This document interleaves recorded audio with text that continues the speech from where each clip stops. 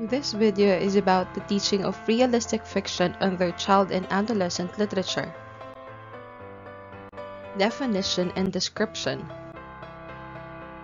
Realistic fiction refers to stories that could indeed happen to people and animals. That is, it is within the realm of possibility that such events could occur or could have occurred. The protagonists of these stories are fictitious characters created by the author, but their actions and reactions are quite like those of real people or real animals. Sometimes, events in these stories are exaggerated or outlandish, hardly probable but definitely possible. These stories, too, fit under the definition of realistic fiction. Realism in literature is a complex, multifaceted concept. Marshall, 1988, considers various components of realism in literature, including factual, situational, emotional, and social. Factual realism is provided by the description of actual people, places, and events in a book. When this occurs, the facts needs to be recorded accurately. For example, usually in historical fiction and occasionally in realistic fiction, the names and locations of actual places are included in the story, with accurate and complete descriptions. Situational realism is provided by a situation that is not only possible but also quite likely, often in an identifiable location with characters of an identifiable age and social class, making the whole treatment believable. Family stories are often examples of stories built on situational realism. Emotional realism is provided by the appearance of believable feelings and relationships among characters. Rite of passages or growing up stories often employ emotional realism. Social realism is provided by an honest portrayal of society and its conditions of the moment. In almost all good realistic stories, several of these components of realism occur, with varying degrees of emphasis. Contemporary realism is a term used to describe stories that take place in the present time and portray attitudes and more of the present culture. Unlike realistic books of several decades ago that depicted only happy families and were never controversial, today's contemporary realism often focuses on current societal issues such as alcoholism, racism, poverty, and homelessness. Contemporary books still tell of the happy funny times in children's lives, but they also include the harsh, unpleasant times that are, sadly, a part of many children's lives. Authors of contemporary realistic fiction set their stories in the present or recent past, but in time, features of these stories such as dialogues and allusions to popular culture, customs, and dress become dated and the stories are therefore no longer contemporary, though they may still be realistic. Older stories that obviously no longer describe today's world, though they may have once been contemporary realistic fiction, are now simply realistic fiction. Older realistic fiction stories that are considered modern classics are included in this discussion.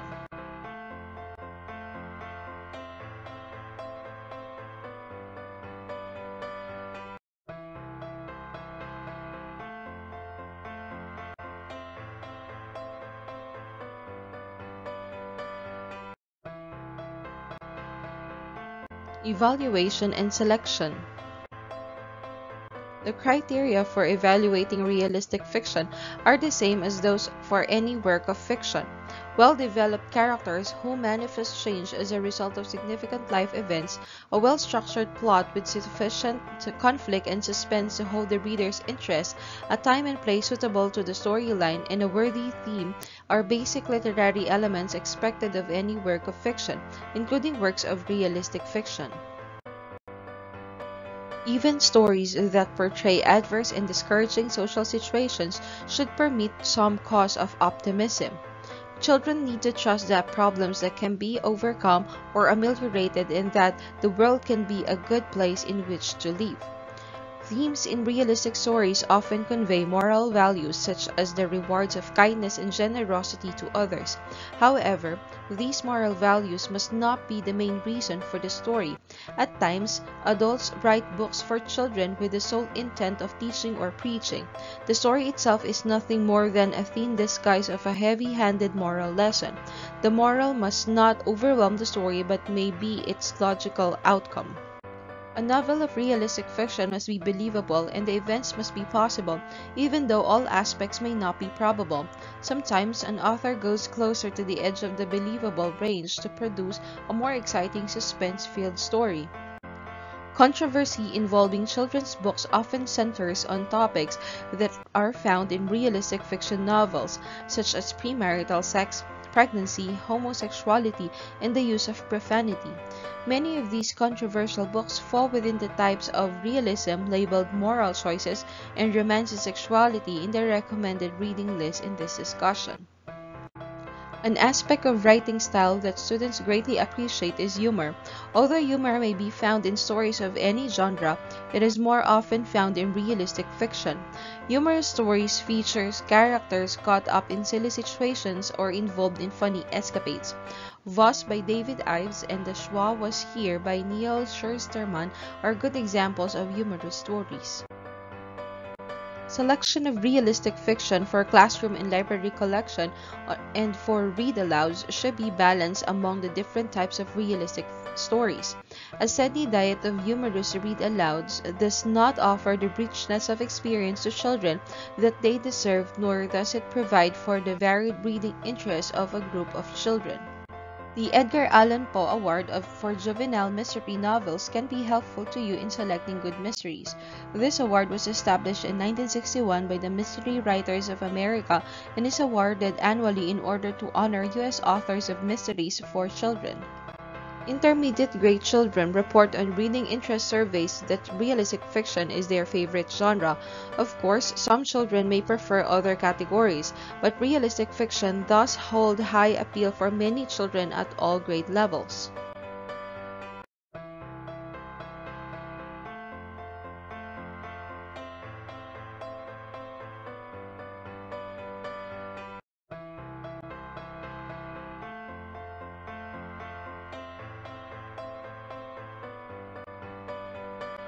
Types of realistic fiction. The subject matter of realistic fiction includes the child's whole world of relationships with self and others, the joys, sorrows, challenges, adjustments, anxieties, and satisfactions of human life. Realistic books will often treat more than one aspect of human life. Thus, some realistic fiction books can be categorized by more than one of the following topics.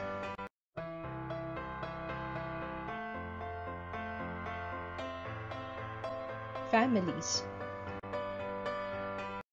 Stories about the nuclear family, children and their relationships with parents and siblings are a natural subject of books for children. Childhood for most children is spent in close contact with family members. Family stories for younger children often portray a happy child with loving parents. In these stories, everyday activities from brushing teeth to cooking dinner are shown. Easy chapter books appealing to newly independent readers can be found within this type. These stories often show the child at play and sometimes explore sibling relationships as well.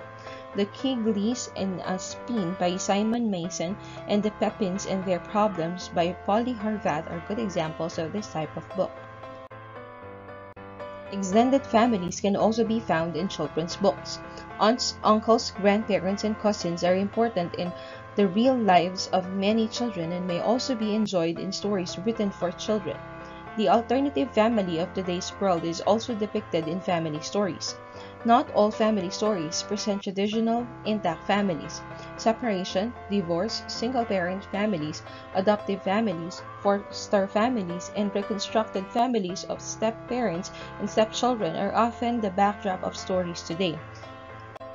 For example, see Being Bee by Catherine Bateson and The Penderwicks on Cardam Street by Jean Birdsall.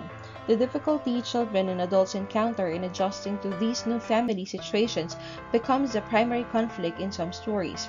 It is important for children to see families other than the typical mother-father to children portrayed positively in books.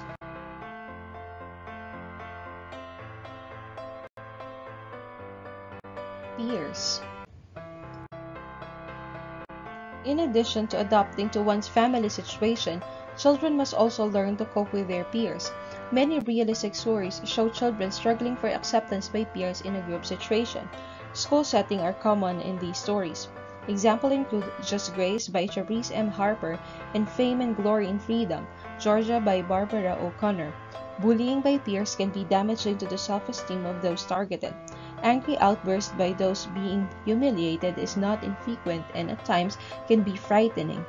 Literature can provide an opportunity to address these issues by developing an awareness and understanding of the harm caused by and by encouraging more compassion towards those who are targeted for some real or perceived difference. In Wendelin Van Ranen's Secret Identity, Nolan, a fifth-grade outsider, becomes fed up with the school bully and finds an ingenious way to expose the bully's misdeeds. Although the treatment is humorous and light-hearted, the problem can be raised in discussion of the book. Developing close friendships is another focus of stories about peer relationships. Friends may be of the same sex or the opposite sex, of the same age or very different age, or of the same culture or different culture. A concern for friendship and how to be good friends are shared traits of these stories. Bird Lake Moon by Kevin Henkes, Ansi Dust Time by Neil Schusterman, and Emma Jean Lazarus Fell Out of a Tree by Lauren Tarashis are good examples of this type of book.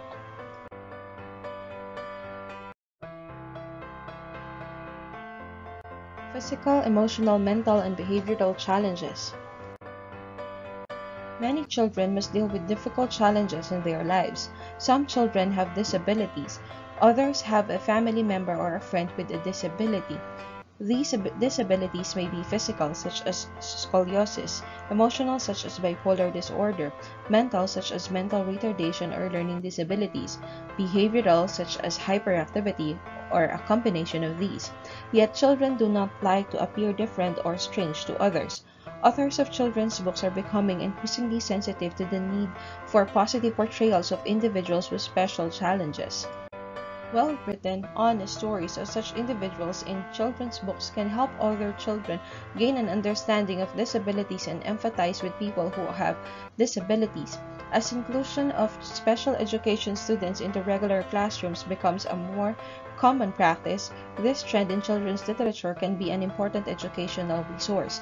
As examples, Cynthia Lord's Rules includes as minor characters an autistic brother and a paraplegic friend of the protagonist, Catherine, and in Sarah Weeks' So Be It, the protagonist Heidi lives with her developmentally disabled mother and is cared for by her neighbor, who is agoraphobia.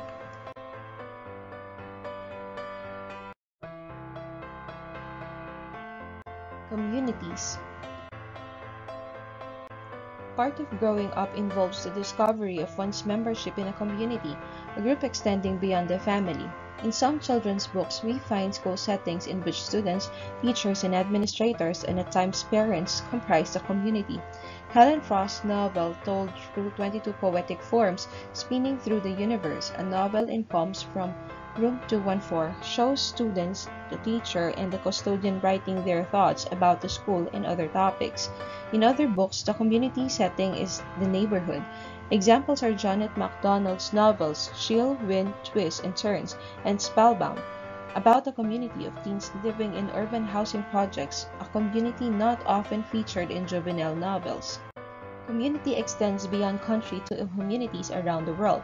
With increasing interdependence among countries, young people will likely to be more connected to an international community than ever before. Books set in foreign countries about life in another culture can help children and adolescents develop an awareness of and kinship towards people from other countries and an appreciation for people whose lives differ from their own. Examples include Colibri by Anne Cameron, Shabanu, Daughter of the Wind by Suzanne Fisher Staples, and Africa by Colleen Craig.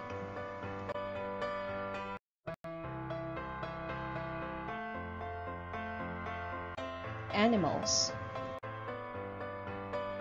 Animal stories remain an ever-popular genre with children, dog and horse stories being the most popular. In realistic animal stories, the animal protagonist behaves like an animal and is not personified. Usually, a child is also a protagonist in these stories. Examples are Because of Winnie Dixie by Kate DiCamillo and Diamond Willow by Helen Frost.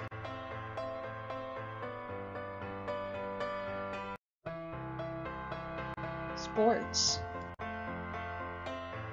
Sports stories often present a story in which a child protagonist struggles to become accepted as a member of a team and thus eventually succeed through determination and hard work. The Boy Who Saved Baseball by John R. Ritter is a good example of a sports story. Although traditionally written with boys as the main characters, some sports stories are now available that feature girls as protagonists, such as Dawn Fitzgerald's Soccer Chick Roots.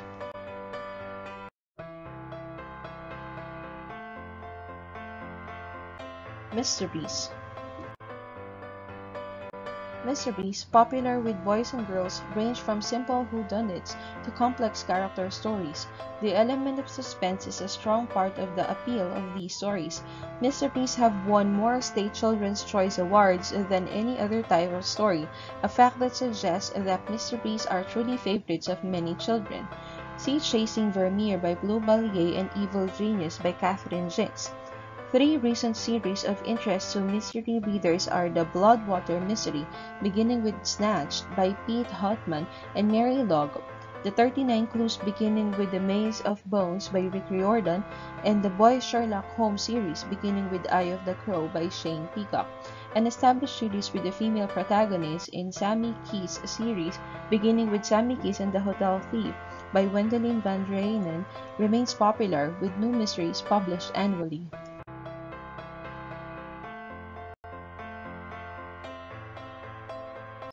Moral choices.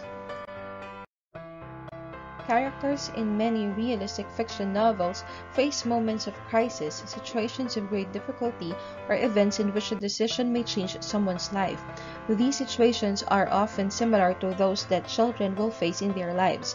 Through these stories, children can understand the difficult decisions the character is faced with and can discuss the consequences that may result from the choice made. Teachers often select these books for class study with intermediate and middle grade students. Using a book in which a character is faced with a difficult moral choice can stimulate lively discussions. An example is Priscilla Cummings' Red Kayak, in which a 13-year-old boy faces a conflict between doing the right thing or remaining loyal to his friends. Moralizing and preaching are seldom appreciated by children. Literary works for the purpose of character education should meet the same standards for good literature as all other selections.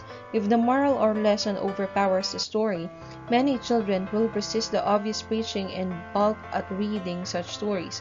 Children want to read powerful stories that excite them, amuse them, and inspire them.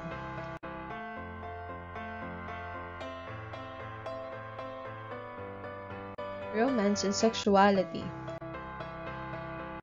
Romance stories are popular with preteens and teens, especially girls. Some stories depict boy-girl friendships, as in Flipped by Wendelin Van Draanen, The Possibilities of Sainthood by Donna Freitas, Undercover by Beth Kephart, Runaround by Helen Hemphill, and Deep Down Popular by Phoebe Stone. Since the 1990s, more stories of characters dealing with pregnancy and teenage parenting have appeared.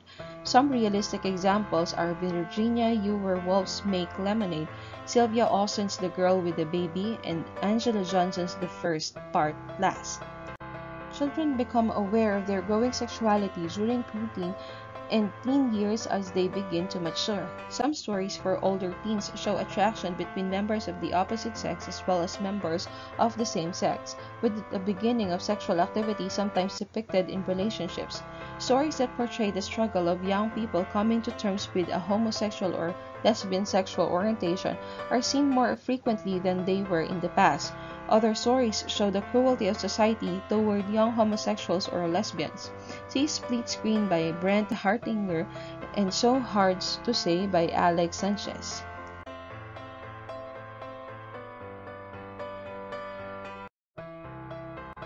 Coming of age. From birth to age 10, most children's lives revolve around family, friends, and classmates, but during the preteen and teen years, a shift toward self-discovery and independence occurs. Rapid growth and change are seen in the physical, emotional, moral, and intellectual domains of life. These changes are reflected in books for adolescents and are referred to as coming-of-age stories. Sometimes, books that deal with the trials and tribulations encountered during growth from childhood to adulthood are called rite of passage books. A rite of passage refers to an event in one's life that signals a change from child to adult. Examples of rite of passage books are Olive's Oceans by Kevin Henkes and Sheep by Jennifer Bradbury.